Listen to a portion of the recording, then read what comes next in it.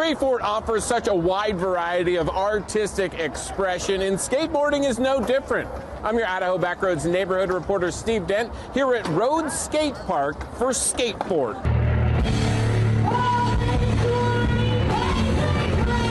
Music and skateboarding comes together at Skatefort, where riders had the opportunity to skate in a party atmosphere with live music. It's honestly just two arts coming together, music and skateboarding. It's really sick.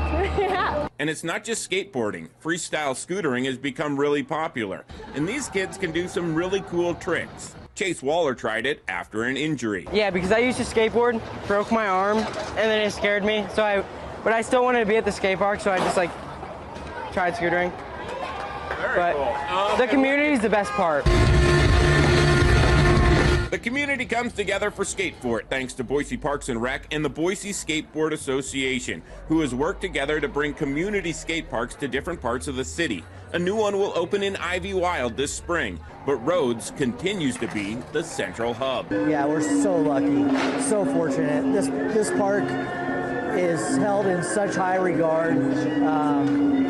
There's a lot of great parks. There's a lot of fantastic skate parks, but this one is unique.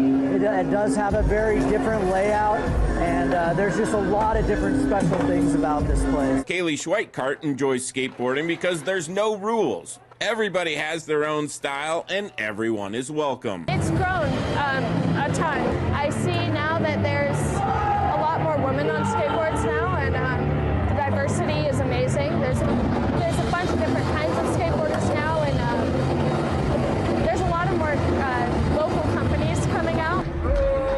It's fueling a lot of people within skateboarding to just keep on riding.